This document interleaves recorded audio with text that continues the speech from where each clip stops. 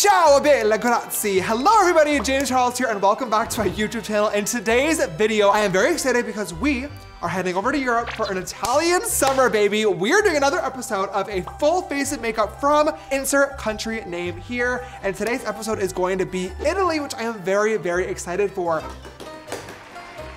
We previously tried a full face of makeup from Hong Kong. We've tried a full face from Korea. I also did a full face of Indian makeup on my Instagram. Would love to do that for a YouTube video as well. But now in today's episode, we're doing a full face of makeup from Italia.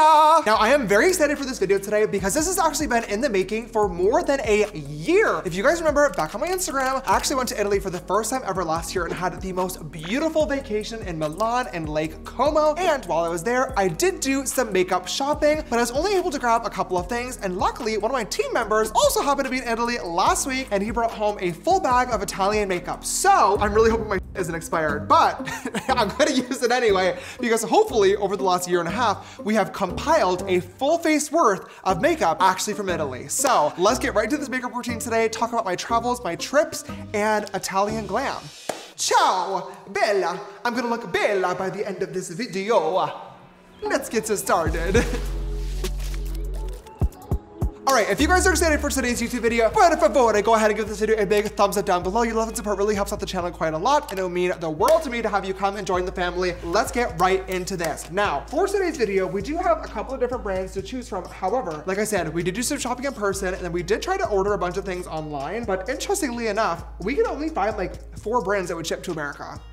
I don't know why, not really sure what's going on there. We're gonna get started with this Kiko Milano Prime and Fix Refreshing Mist. Okay, now when I was in Italy last year, Kiko is actually the store that I bought my full makeup routine from. It seems like Kiko is one of the biggest brands over there, so definitely excited to use a lot of products from the brand today to see what an Italian makeup routine actually looks like. Now, for foundation, we have 2 different options. We have Kiko Milano Liquid Skin, and we have Pupa, or Pupa. It's P-U-P-A. Is the brand name. It has to be Pupa. And this is called the Like a Doll foundation. And if you know me, okay, I mean like a doll, hello. Could anything be more on brand for me? Thank you. This foundation is $30, by the way, so this is certainly not giving like drugstore cheap prices at all. The Kiko one is a lot more affordable. Kiko is kind of like a higher end drugstore brand from what I have been able to figure out. Maybe I'll mix in a little bit of the Kiko foundation as well, just to see. I'm gonna squirt it out onto my little mixing palette here because I'm gonna try to dip into my painted sponge. My face looks crazy right now. Oh, wow, definitely has some really good coverage. Holy shit. It definitely is a little bit light for me, but I think I will be able to make it work with some bronzer and contour later on, hopefully, because this is a little ghostly. I mean, it looks pretty nice, to be honest. It's going on nicely on the skin. Obviously the color is a little bit off, but that's my fault, neither one of the brands. I did use both foundations for a little bit of a mixy-mixy, and they look pretty nice together. Let's add on some cream bronzer because I'm looking a little bit spooky. This one is called Sunkeeper Liquid Bronzer from the brand Wycon Cosmetics. Now this is an Italian brand. I got the shade Peanut, and this is Terra Liquida liquid bronzer. And this liquid bronzer is $13, so definitely not bad. Now, let me see what the actual consistency. Oh. Packaging all time good. The packaging is really cute. I love this fun little like pink and yellow ombre. It's really giving. Like this is very cute, and everything from the brand is this kind of like similar packaging vibes. It's cute, it's really nice. Honestly, this looks like a little squirt of my Create paint. So let's see what this actually gives on the skin. Oh, this does not have a lot of pigment to it. Whoa. Hello? I'm gonna literally squirt some like right onto my face because this is looking like a little crazy. Let's see. Now if I blend this out with like a brush, is that gonna be better instead? Oh, you know what? Honestly, yeah. Yeah, I think that using a brush is actually gonna be a little bit better for this product to get more pigmentation. Let's try the jawline. Oh, yeah, okay, that's working. There we go. Oh, good God. Now, as I was saying earlier, I have been to Italy once, so I will tell you guys a little bit about my fun little travels. My trip was actually for business purposes, but we did extend it a little bit and go to Lake Como, which was super, super fun. We landed in Switzerland, actually, and then drove down to Como, which was really, really cool. And being in Lake Como for a couple of days was a dream come true. Now, I will be honest and say, it was not my favorite trip that I've ever been on. A lot of times, like tourist towns are one central town with all like the tourist attractions like surrounding it, whereas Lake Como is one central tourist attraction, obviously the lake, and like the town spread out around the entire gigantic lake. We thought that we'd be able to Uber, no problem. Nope, no Ubers. We basically like were kind of like stuck at this hotel the entire time unless we wanted to pay several $100s for boat taxis to and from different areas of the lake. For me personally, my personal opinion. That's my opinion! On a vacation, I'm not much of the relaxation type. I know that a lot of people are, okay, but that is not me. I like to wake up early and I like to experience every single thing that that place has to offer, from tourist attractions to different restaurants, to local foods, to desserts, to fun little excursions as well. So just like laying by the lake, not really my vibe. Not my vibe. It was beautiful. It was so beautiful. I'm very grateful that I got to go, but I don't know if I would go back, at least not anytime soon. By the way, during that process, finished up my bronzer and I also used the Wycon Cherry Cheeks Cream Blush, which looks really beautiful. This is $14 and it was really pigmented. I had to shear the living fuck out of it using this Lab Sample painted sponge, and I think it's looking pretty good. Let's do some concealer. For concealer, we have two different options today. Another one from Wycon. This is called Bright Cover. Once again, really cute packaging, like this little 3DW. Yeah, this is gonna be really fucking bright for me. And then I also have this little tiny pop concealer from Kiko that claims to be a full coverage concealer. I don't know like how much this one's really gonna do. I feel like honestly, might as well just use both. It's full face of Italian makeup. Might as well go crazy. And I'm gonna dip into the Kiko one first because this claims to be super full coverage. So let's put that to the test. Gonna put this on my beard area, maybe right in like the middle of the forehead. Gonna put this on the sides of my nose to avoid any crusting or separation. That didn't really do a lot of anything, to be honest. Let's try this bright. Oh, good fucking God. Okay, bright it is. That's literally almost white. Selecting a shade can already be hard for people to do like in person looking at the actual tubes. Why do brands have to make it so hard to find your right color even online? It's never accurate. With the texture of this concealer, I guarantee you right now, I'm gonna blend this out using this little sponge here, and this is gonna completely disappear. Yep. Look at that. Literally no fucking coverage at all. Like this just has literally no coverage. My face, despite the fact that I did all that work with the cream bronzer and cream blush, like it just looks flat. It's not giving. I'm gonna set this in place using this powder. And this is Peach Rose Unlimited Long Lasting Matte Loose Powder. Let's see. Oh my God, this powder has fucking shimmer in it. Ah! Why do people do this? Okay, this is gonna look like fucking garbage. Here we go. Oh, maybe I lied. Maybe it doesn't have shimmer. Sorry, Kiko. Let's take a look at what we have next. I need to like add some things to my face because this still feels really flat. You know what? I just found a foundation powder and contour and blush. Hold on. Let's try this foundation powder and see if I can like add some coverage to my face that is clearly flopping a little bit. Oh, you know what?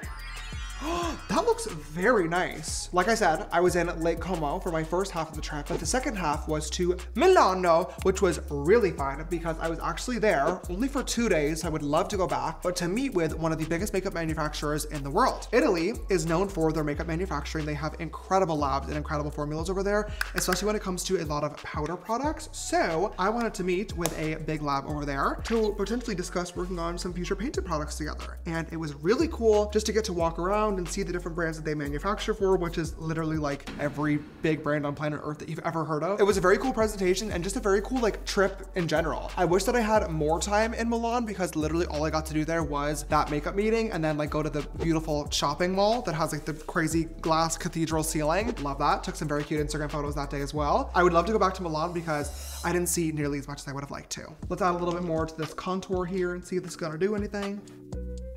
Oh, that's pretty at least. I was gonna say it's pretty disappointing that Italy is like known for their makeup manufacturing and the brands that I have tried so far have not been the best. Lastly, we'll add a little bit of blush on top.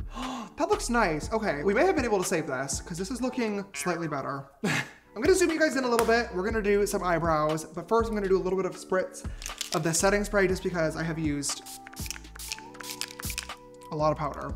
Okay, come a little closer, baby, baby. I wanna try to figure out what we can do for eyebrows here because upon doing some research, big, bushy brows are very popular in Italy. They're not super defined, they're not super cut. It's a lot of like natural girlies with thick brows, and I really love that vibe.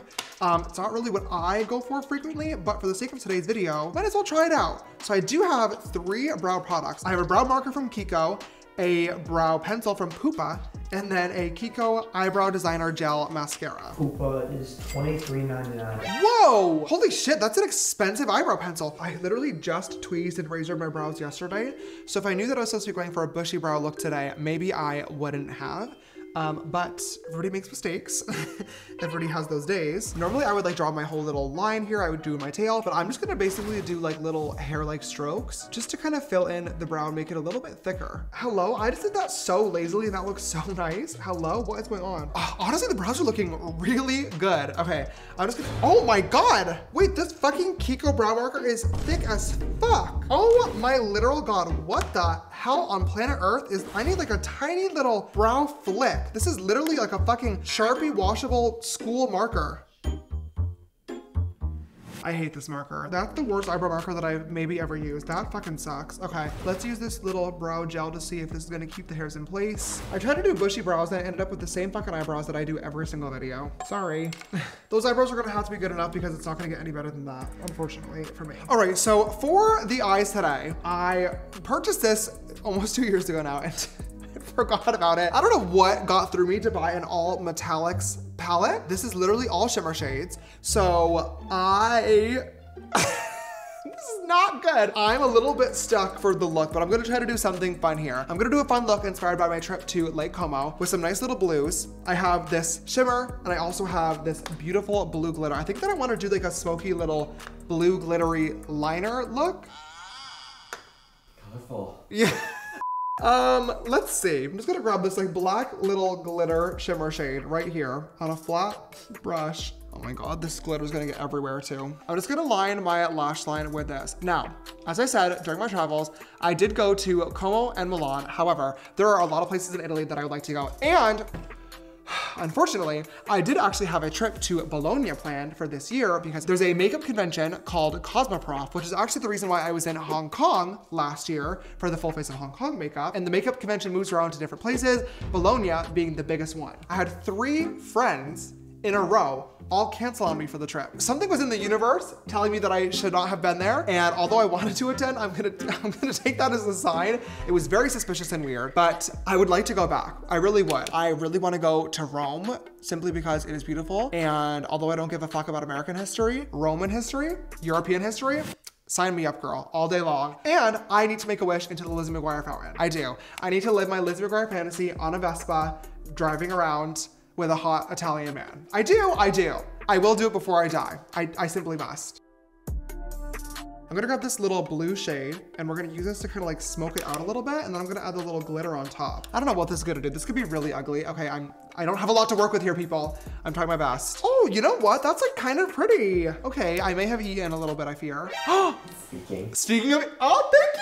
It's no secret that the food quality in America is absolute fucking garbage. They are feeding us literal chemicals. And you know what? I'm gonna eat it up every single time. I have to be real, okay? I did. You know me, okay? I do love fast food. I do love going out to eat, okay? It does like a chemical. I do like a chemical, a nice GMO, okay? Some high fructose corn syrup and some food dyes that will kill me probably earlier than I should. It's fine, it's fine. However, being in Europe and actually experiencing what like real good quality food tastes like was mind-boggling. It was shocking. I'm also severely lactose intolerant as well. And the entire time I was there, I brought my Lactaid pills and I was like, you know what? I'm just gonna suck it up because I would love nothing more than to have Italian pasta, some real Italian cheese, and just like enjoy this whole experience. Not once did I have explosive diarrhea. Not once was my stomach fucked up. Not once was I farting up a storm the entire day. I was perfectly fine. I lost weight being on that trip and I probably ate more carbs than I ever have in my entire life. I'm a whore for a carb. I love a pasta. I love a bread, okay? Garlic bread and me, ooh, we go together real bad. Real bad. Love a pizza. Everything Italian is like my absolute favorite foods. And eating it for a week straight was truly a pleasure. Just going for like this little smoky blue whore on the street liner look. I'm gonna add some little glitter. I'm just gonna put this like right here. I literally hate that. That looks like shit. I've ruined it all. Ew, you guys, this is ugly. It's fucking ugly. I did a bad job. Oh my God. Italians everywhere are gonna hate me. Okay, I'm just gonna use this little black eyeliner pen just to line my lash line here. Ooh, you know what? This is a really great quality eyeliner pen. I gotta be real. That's great. Okay. And I'm just gonna take a little bit more of that black and just blend out that liner. This eyeshadow look is so ugly. I'm sorry, you guys. You have to forgive me. This does not represent my feelings about Italy. It's just ugly. I look ugly. Oh my God. There's nothing I can do about it now. It's a 24-hour disease. Hopefully a cure will be tomorrow. What are the symptoms? Just ugly. That's it. That's the only symptom. Oh, look, it's time to kill myself. Why did that eyeliner literally just fucking travel halfway across my forehead? Okay, we're almost done. Let's curl the lashes. And then we're gonna use this Extra Sculpt waterproof mascara. Ew, this wand? What the fuck? Dude, this wand shape sucks. Oh my God, and this mascara sucks too. You know what's crazy? If you literally go in your makeup collection and look at your favorite products, especially powders, I guarantee you half of them, if not more than half, will say made in Italy. Guaranteed. Italy is the makeup capital of the world. They make some of the best makeup products on planet Earth. I'm curious to know why none of these brands have them. Conspiracy theory. Lip liner, Smart Fusion Lip Pencil. This shade looked okay. Oh, it looks like it's going to be. Thank God. I could use something positive right now. My spirits are low. You know what? This lip liner pencil is great. Do they have Sephora in Italy? One in Rome. They do have Sephora in Italy. One in Milan. That's where the bitches are getting their makeup from. Whenever I do these videos, I want to like make the country proud and like show my love and support and do my research and stuff like that. And I feel like I'm letting the Italian girlies down with this awful makeup look and these awful products. But then I was thinking to myself, they fully have support in Italy. So the Italian girlies, I guarantee you, and I could be wrong, feel free to correct me in the comments. I feel like the Italian girlies are not buying these shit products. They're buying a lot of like the American brands that are popular in Sephora, who happen to be manufacturing in Italy. That's just like a nice coincidence. You know what I mean? We're gonna put on this lipstick over top. That's a nice color. I like that. The formula also feels really great too. And then last but not least, I have this Pupa Gloss, Miss Pupa Gloss. That tastes good. Love that. Let's set this shit in place and call it a day here for a full face of my Italian makeup. Okay. Oh my God. Nope, I forgot my little blinding light liquid highlighter. It definitely would have been better if I fucking forgot it. Hey Siri, how do you say I'm sorry in Italian? In Italian, I'm sorry is mi dispiace. Mi dispiace, Italian sisters. If you're an Italian girly and you're disappointed by the end result of this, just know that I am too, okay? Like I said, Italy is literally the makeup capital of the world. Some of the best factories, the best manufacturers are all located over in Italy. So I truly had such high hopes for today's video.